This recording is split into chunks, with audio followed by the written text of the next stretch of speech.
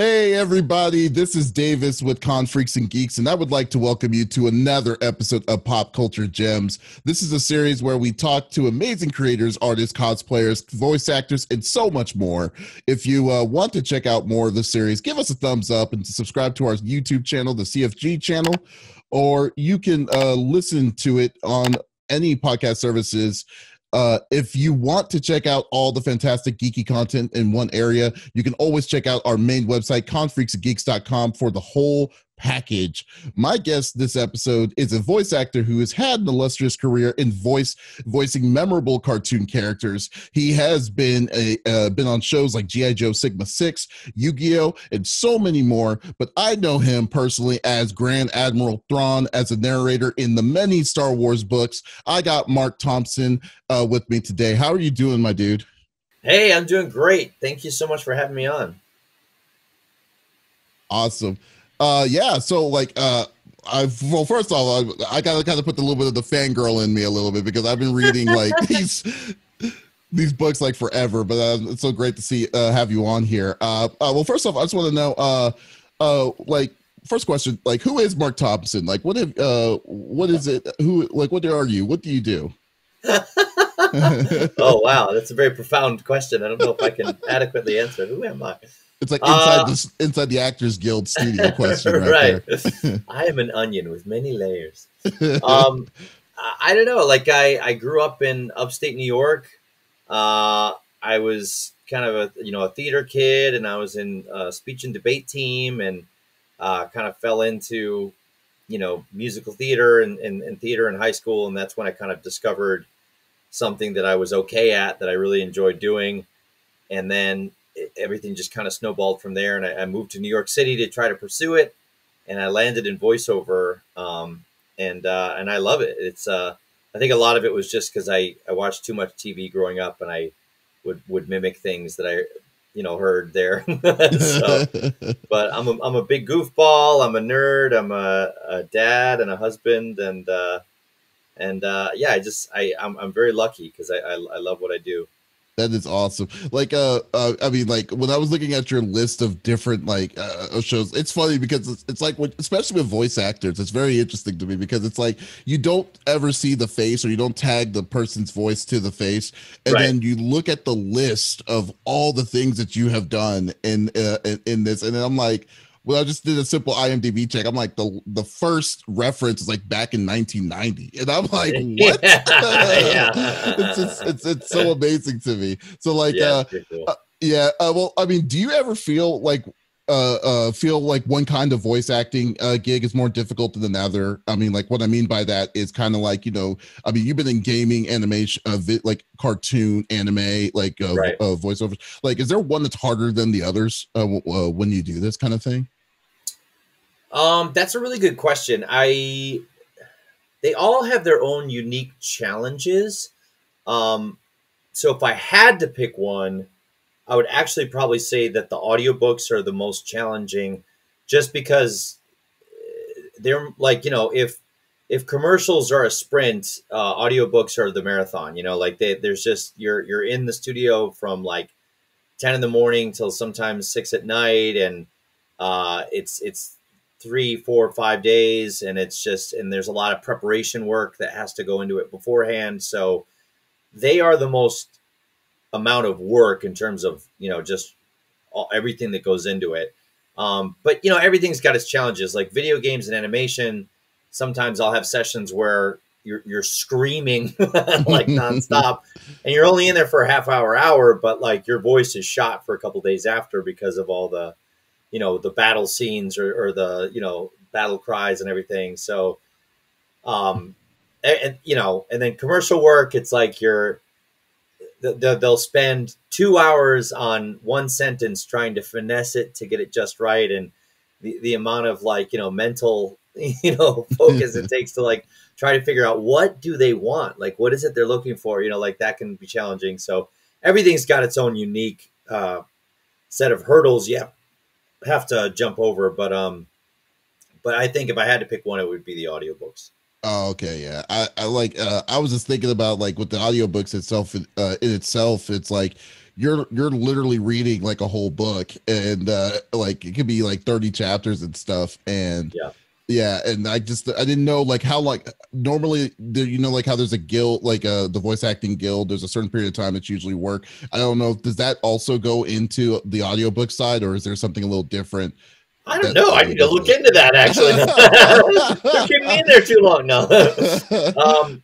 I think I don't know actually. I know with video games they've kind of cracked down on that more recently because they did wanted to make sure that people weren't hurting themselves. But I don't know if there's any rules about that. I think it's up to the narrator and the director, I guess, to figure out the best way they want to work. But uh, typically, when I'm doing them, we go all day. So like what's a session like in just in reading a book and for an audiobook session?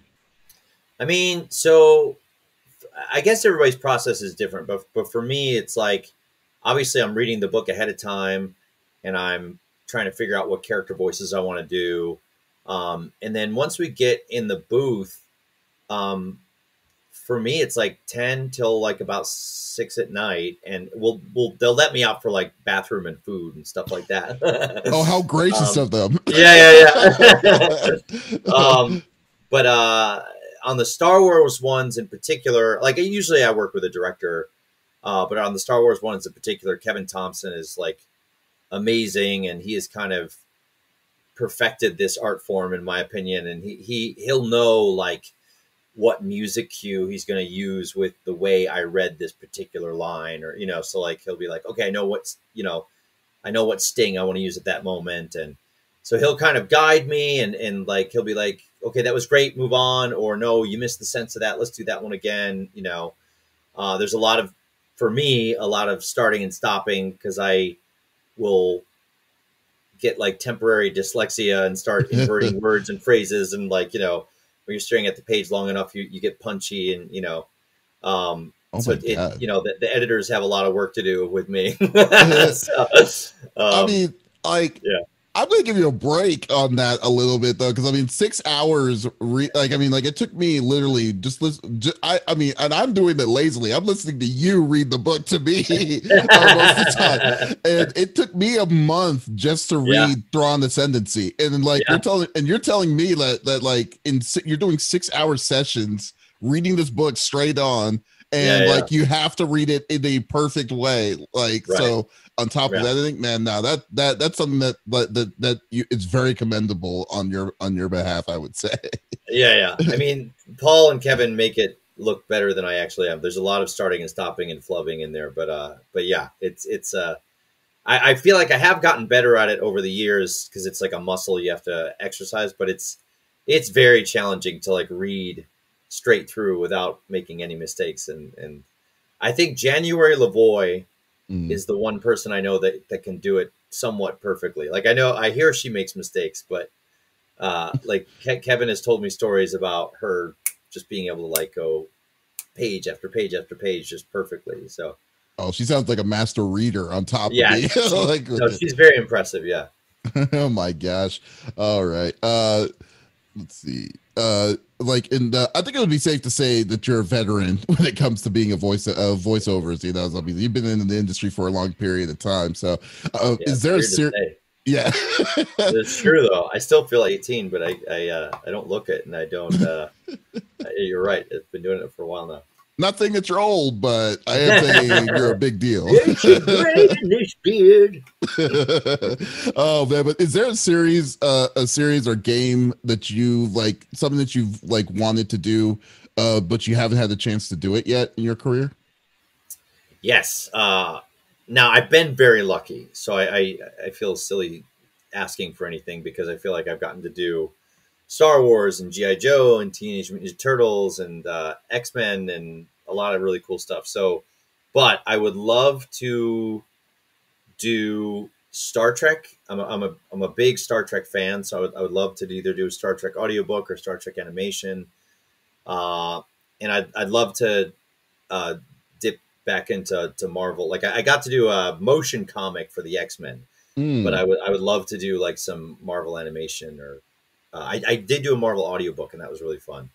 But Oh, I'd that's love cool. to. maybe do some of the Marvel animations. Oh, that'd be pretty good. That's really cool. I didn't even. Yeah. I would never have pegged you as a Trekkie.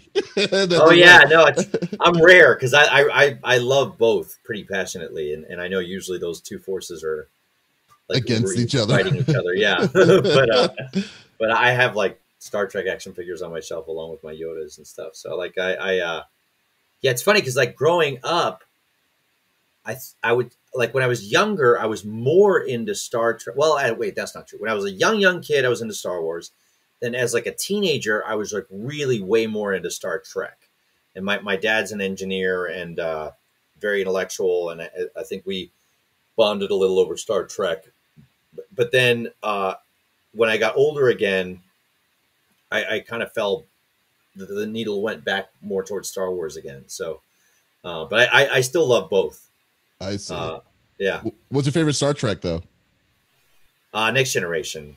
Just because I grew up on that one, and that's that's the one that was. Everyone says Next Generation. No one gives love for Deep Space Nine.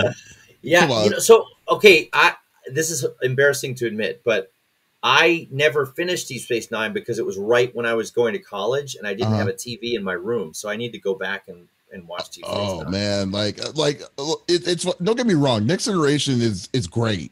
I mean, there's a lot of things that's in it, especially my girlfriend. I went back, I think not that long ago. We actually watched it again. I'm like, this still holds up. It's really a really good series.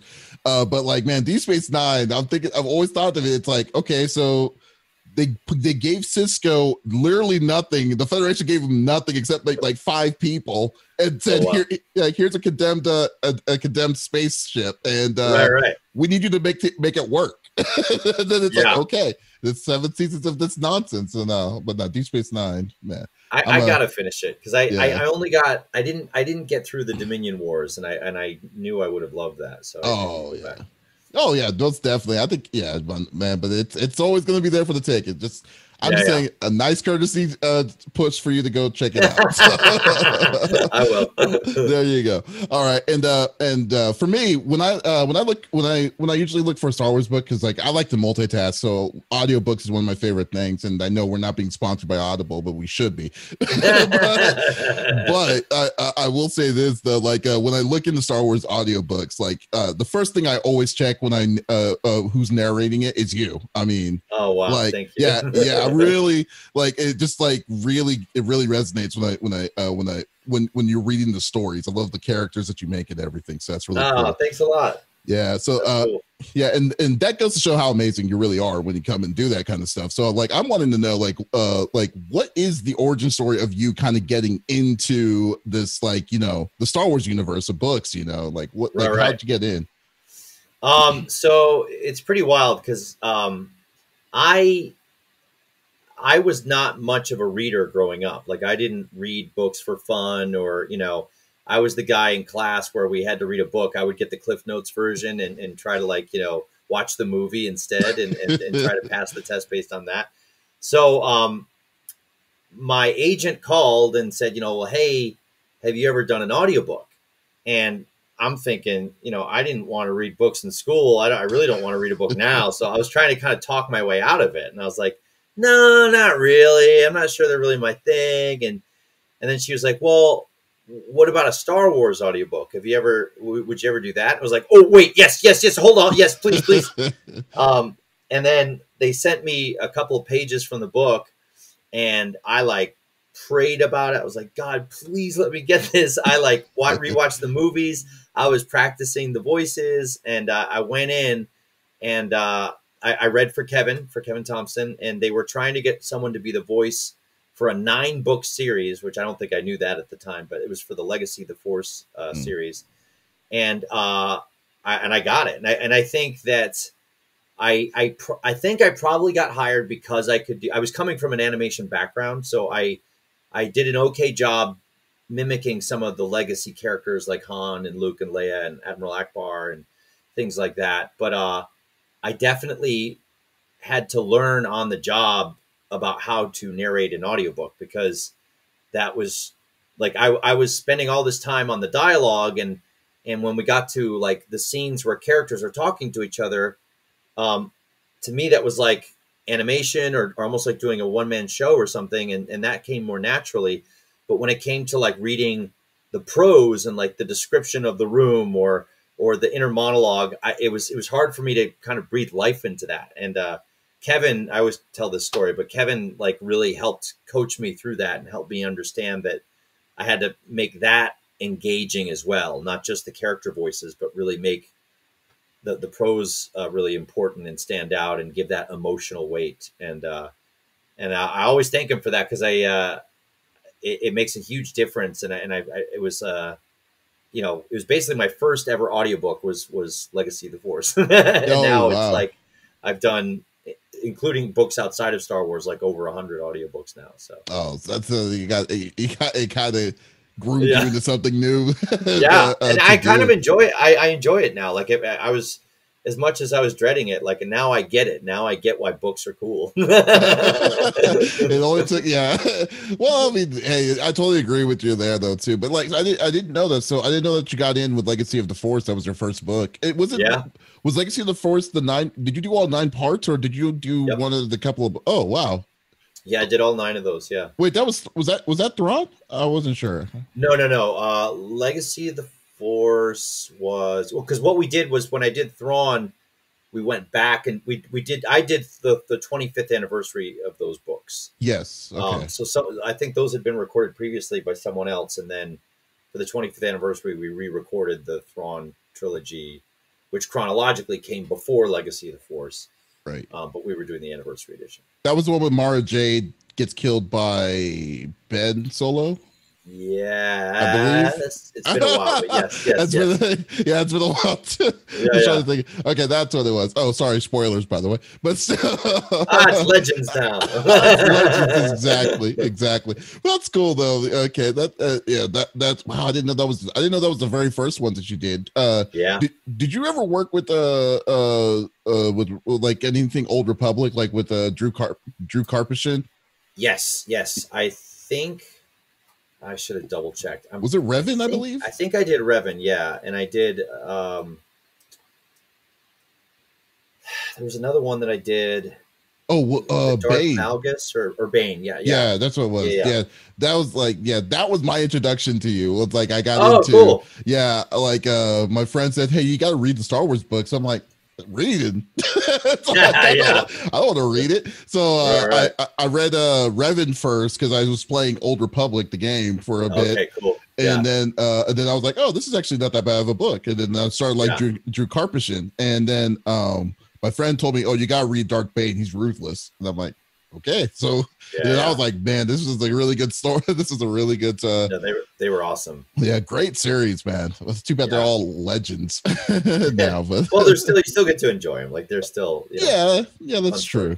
And they're drawing on a lot of the legend stuff and kind of reinserting it now. So it's kind of really cool how they're doing that, and like the shows and the comics, like they're going back to the well to some of those things and then just tweaking it a little bit. So I definitely will. Yeah, definitely agree. Like, I mean, like, who would have thought that Grand Admiral Thrawn, we were actually.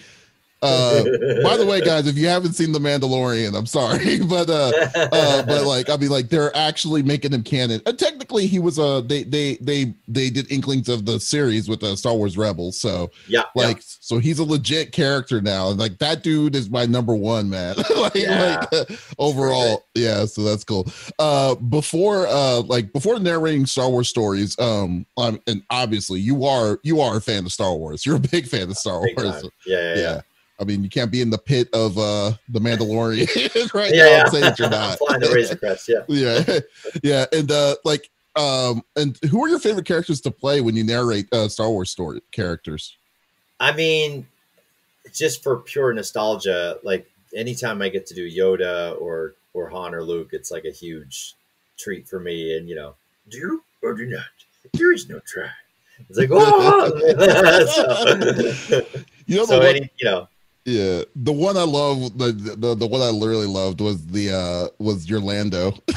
Oh yeah, I love your. What do we have here? I just love the way.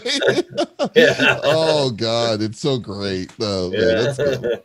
So you're just the classic guys with the well, I mean, anyone who does Yoda is always going to have a fun time with him. So yeah. But and it's fun to create new ones too. Like it's fun to be a part of creating a new character. Like in the Aftermath series, Chuck Wendig wrote this really cool character called Mr. Bones, and it was like a battle droid that got reprogrammed to kind of be the best friend bodyguard to this kid, and it was it's like, I will perform violence now, Roger, Roger. And it's like this really sociopathic droid. And it was so that was fun to kind of create a voice for or to it's the battle droid voice obviously, but it's fun. Oh, so that's always awesome. That's always cool. And I mean, then like I guess it goes into this really easily, but most people remember your core characters like your Grand Admiral Thrawn's, Han Solo's, Luke's, Leia's, and stuff like that.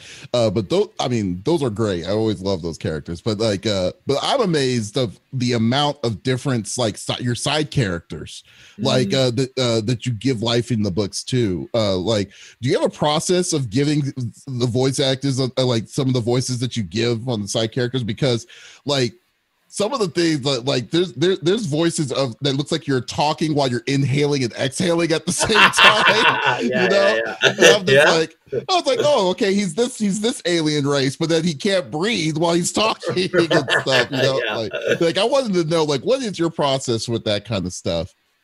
Yeah. So a big part of it is when I first read the book, I will write down anytime someone speaks or has a line of dialogue. And then I'll write down anything that the author tells me about them. Like if they're male or female, if they're human or alien, if they're an alien that's appeared in the Star Wars universe before, I'll go on Wikipedia and try to figure out what, if there's pictures of it or what they describe the race as, or, and then sometimes the author will describe their voice in kind of onomatopoeic ways or very poetic ways that like dry rasp or high shrill or squeak or a low. There was one voice I did recently that the author described it as like almost subsonic, so like all those clues kind of put me in the ballpark of like, okay, what general area do we need to play with? And then I had this really cool acting teacher at NYU that just talked about like using the different resonators in your voice to kind of create different sounds in your instrument, so sometimes I'll play around with placing different character voices in different, in my nasal cavity or in my chest or in a head voice or falsetto things, and just playing around with different textures and things like that. And then I might play around with different accents to try to make people sound different or distinct. And then sometimes with Star Wars specifically, I'll think about the puppetry or the masks, and I'll try to imagine whenever I do Akbar, I always imagine my mouth shaped like the puppet mask, and the fact that I can't move my lips very far. It helps me kind of get into Akbar and just kind of positioning my voice in that way. Or I did a Kubaz in one of the certain point of view books, and I pictured that weird, the tendril kind of thing. Yeah. So sometimes all that stuff just helps me kind of find something, and then I record it on my phone and listen to it in the booth when it comes time to do the book. Yeah. See, I mean, there's so many to even think of. There's so many that you've done. I can't even really remember all of them, but I know the most recent ones, I saw in Thrawn Ascendancy, because I mean, you're basically being a whole different cast of different kinds of chiths, as well as I mean, you got the most formal one, which is Thrawn, but I love Aralani, for instance. Aralani felt like it was she had to stick up her butt all the whole time, Yes. but then it's she's the very condescending best friend of Right. Thrawn at the same time. But then all of a sudden you switched over to Cheery, the 9-year-old little girl that likes to cry and stuff.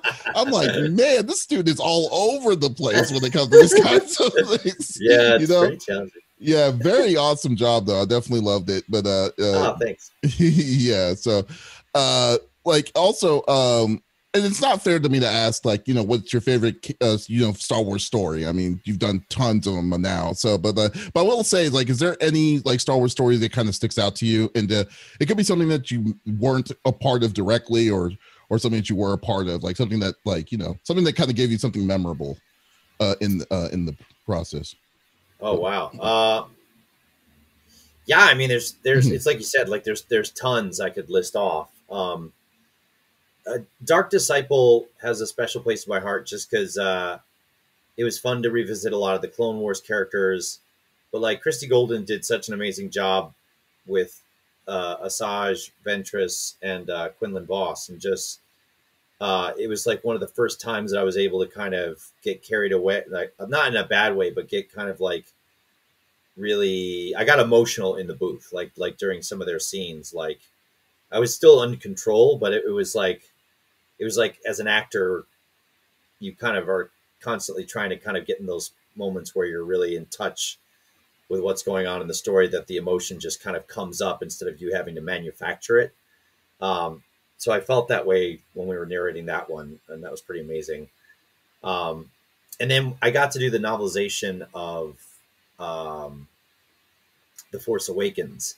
And we did that before the movie came out. So that was a very special experience just because it felt like, I was kind of, it felt very special to get like the secret script with your name on it.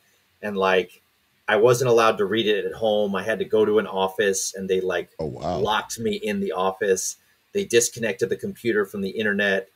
I couldn't. That's how serious they are about that? Yeah. Oh yeah. No, it was crazy. And like, if I had to go to the bathroom, I had to get like someone to lock the room behind me, go to the bathroom, come back. They unlock the room.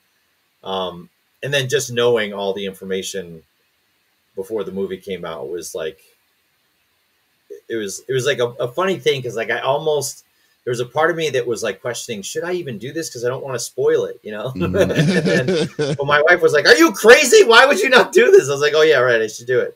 But then it was just weird sitting on the secret of like Han dying, and like, how hard would that be, especially to like not tell your family or anyone? Like it was so hard. Like, and especially as each new trailer would come out, people would speculate, and I'd just be like, yeah, okay, yeah. You have to you kind of have to throw yourself out of the conversation, like you have to walk out away from it. Oh my god! Yeah. But then opening night, like instead of watching the screen, I was kind of like looking side to side to see what people's reactions are going to be, because I was like, oh, this is going to be cool. You have the chip on your shoulder being the inside man of everything that was happening throughout this whole Star Wars mania when the new series was coming out. Yeah. Oh, it was so that was a fun memory and experience. So. Oh man, that is so cool though. That's a really cool experience.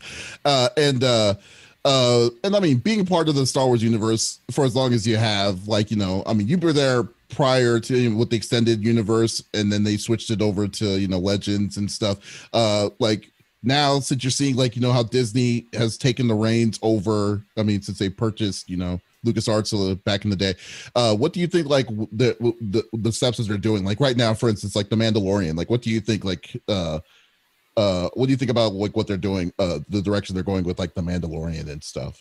Oh my gosh. I mean, I love it. Like I know people will accuse me of being a shill, but like, I love all of it. Like I'm here for it all. I feel like Mandalorian is such great Star Wars and such great storytelling. And, I am obsessed with it. And I love the characters. I love all the messages of family and like the, I just think it's totally encapsulated the spirit of Star Wars. And I can't wait. Like, I don't know if you saw, but yesterday they have the Disney investors meeting or whatever, and they announced all this other stuff. And I was like, they went just saying, out. Yeah, like, they basically just said, hey, The Mandalorian's working. It's time to go all in. Yeah. Just like, we'll take all of it. So I can't wait. And like the idea that the Ahsoka show and the Rangers of the New Republic are going to combine with Mandalorian into one epic story event. I was like, Like that one sentence was like, what? Like what? No way! It's like we're getting like a Marvel treatment in Star Wars now. Like it's all going to build towards this major thing. But So it seems kind of weird that they're going back and forth, like with like, you know, they bring in back the Bad Batch, which I have to say that is a cool story that they added those people, those clones. I just kind of want to know what direction they're going to go with that. Like are they? I know, because like from the trailer, I couldn't tell if they were fighting for or against. Yeah, exactly. Like with the Empire against it. Like maybe it'll be both. Like maybe they'll start off and then they'll switch, or I don't know. Yeah, I mean that'll be very, very interesting. I'm actually really hyped to seeing that one, but but like you know, it's weird though, because I mean, don't get me wrong, the new trilogy it's all right. I mean, I'm kind of old school, so 4, 5, and 6 are my dudes.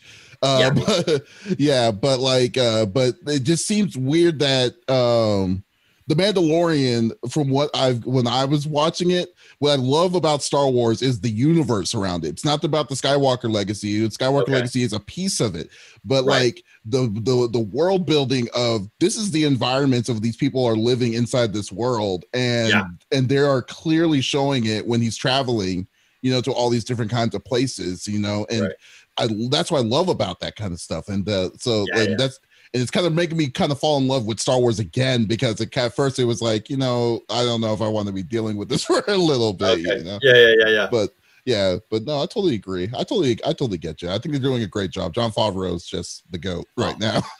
Totally. Can you imagine like launching the Marvel Cinematic Universe and The Mandalorian? Like that's like amazing. I know, right? Both of those things under your belt. It's like, holy moly. It's what's even crazier is that like when he was in the Marvel universe, it's like you didn't even know it was him when he was like, you know, he was happy. Right. Like, yeah. The side character is like, oh yeah, that's right. Yeah, I was the director of that. It's like, wait, what? You know, very amazing, very, very crafty guy, man. I will have to say they did a good move with him.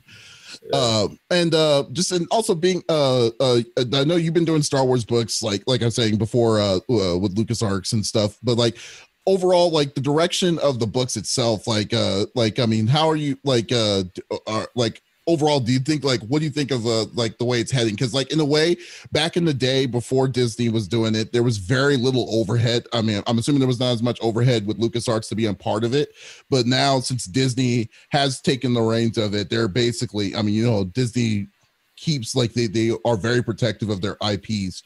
How different is it now than what it was back in the day? Like, do you think it's for the positive, or is it a negative, if you like to say? I think it's for the positive, because I think the potential for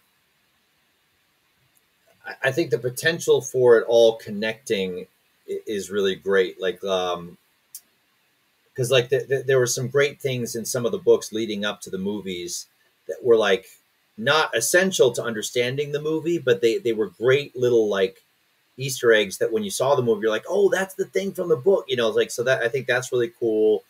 And I think like initially when like Rise of Skywalker, Last Jedi, Force Awakens were coming out, I think obviously the books had to maybe take a pause on exploring what happens to Han, Luke, and Leia, because we didn't know what the filmmakers were going to do, you know? So I think there was maybe a little bit of more like pause or caution, you know, but I think like moving forward with like the High Republic and like different things, like we're going to get to explore some really great eras and have some great original storytelling. And I think, so I think the books are really awesome and able to kind of go off in the same way that some of the TV shows are doing, like stories within the universe or stories within the worlds. I think the books are starting to really dig deeper into that stuff and kind of like, you know, but then have these really cool connections to the cartoons and to the movies. And, you know, so in a way it's kind of the best of both worlds, because you're, you know, for a while, the books were the movies because you weren't getting any new anything, you know? Right. So like, you know, so in one sense they were free to explore stories with some of the main characters that you love from the movies, but now it's like kind of like what you were saying earlier. Like now it's like we get to really expand the world and kind of get to know even more characters and more stories, kind of throughout the entire Star Wars galaxy. And so, Well, so that's I think it's good. pretty cool. Yeah, that's definitely good because that was the one gripe I kind of had with the the extended universe. It's like Right. there was no control over what was being done. It was so crazy. Yeah. It's like, oh, people Yeah. are talking about like Old Republic, and then people are talking about post Empire and stuff, and like Right. very crazy. But no, that's cool. That's very cool. And I definitely like that. I definitely enjoyed that. And one of my personal favorite writers in the Star Wars universe itself is obviously it's Timothy Zahn. Yep. The dude is pure gold when it comes to his books and stuff. But like when I see that he released the new Star Wars books, I automatically assume that you're going to be a part of it because it's like you're like the perfect pairing with him, like PB&J, dude. All right. Yeah. Crunchy peanut butter. Oh god, extra crunchy, man. Always All extra right. crunchy. Was there something that naturally made you, want to work together, or was this like something that you like when you read a book, or is this something that was kind of like beyond your hands on, pairing with Zahn? Yeah, the honest answer is it was beyond my hands. Like I was just lucky enough to be considered for it, and they asked me to do it, and I was very grateful. And I've gotten to meet him a few times, and he's incredibly kind and incredibly smart, and knows that character inside and out, and so it's an honor to be kind of adjacent to him, or to be in the sandwich in some way, shape, or form. Well, you kind of gave life to his character. I mean, like I said, Grand Admiral Thrawn. I mean, you said that when you did the rewrite of the 25th anniversary of of his series of the trilogy, it's like prior to that it was there, it was known, but like when you gave your Grand Admiral Thrawn really kind of stuck it out, and it seemed like you made it like the blueprint of what most people are doing who do play it in Rebels and stuff. It was essentially what the way you did it, So I mean, Most of that's in the writing, but I appreciate it. Thank you.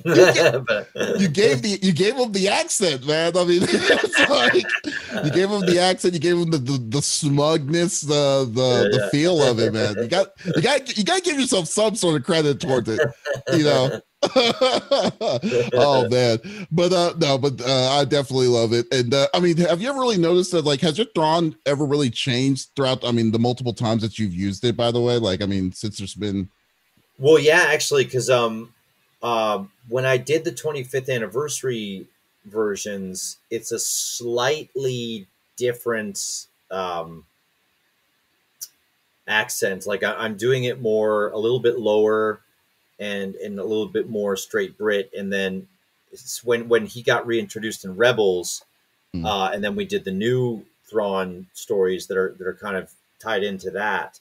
I tried to actually mimic more what Lars Mikkelsen is doing on the cartoon. So it is slightly different. So it's kind of like, influencing it, but it's still in that same ballpark of like, he's, hyper intelligent, very calm, cool and collected, so it's just a little bit different.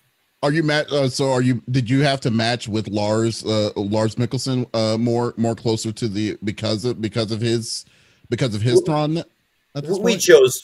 chose to, Kevin and I. So I didn't. There wasn't like a on high, command that we do it that way. But I just wanted it to be consistent with what the cartoons were doing. So I tried to kind of get it closer to that. Okay, that's so awesome. No, that's great. Yeah. Well, I mean, Mark, it was great talking to you. I love geeking out with you. It's always fun. Yeah, it's super fun. Is there anything you're wanting? Like, is there anything else you wanting to plug or anything that's going on? Empire Strikes Back, Certain Point of View just came out, and I do a bunch of the short stories on that one, and that's really super fun and really amazing. And yeah, that's about it. There's more stuff coming, and I'm excited to be a part of it. Awesome. Great. Well, thank you for your time, Mark. I really, really appreciate you coming on. The definitely guys, definitely check out his stuff. If you haven't checked out Audible itself, once again, not sponsored, but definitely check out his stuff out. His stuff out on Audible. Audible. They have really good Star Wars stories on there. But if you definitely want to check out more content from us, go to our main website, confreaksandgeeks.com, and check out Pop Culture Gems. Well, this is Davis signing off. Y'all take it easy.